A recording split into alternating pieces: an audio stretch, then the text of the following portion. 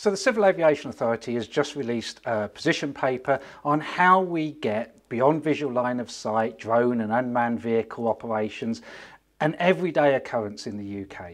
We've come to sees.ai to see what that would mean for them and what they're doing now.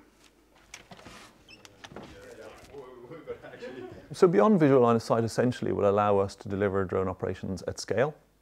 From a regulatory point of view, it was right to start with a visual approach, a visual line of sight approach with a man on site.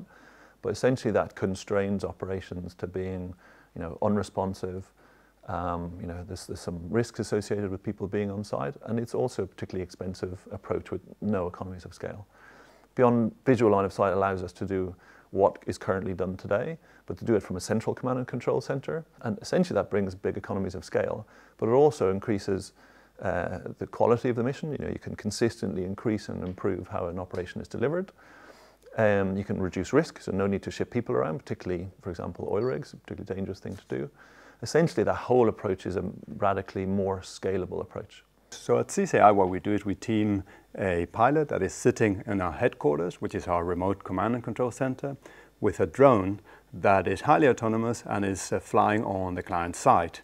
And the drone has sensors, and it uses the sensors to gather all the information about its surrounding, build a 3D map of it, and then sends all this wirelessly to the pilot so that the pilot himself can in fact feel like if he was flying on the site.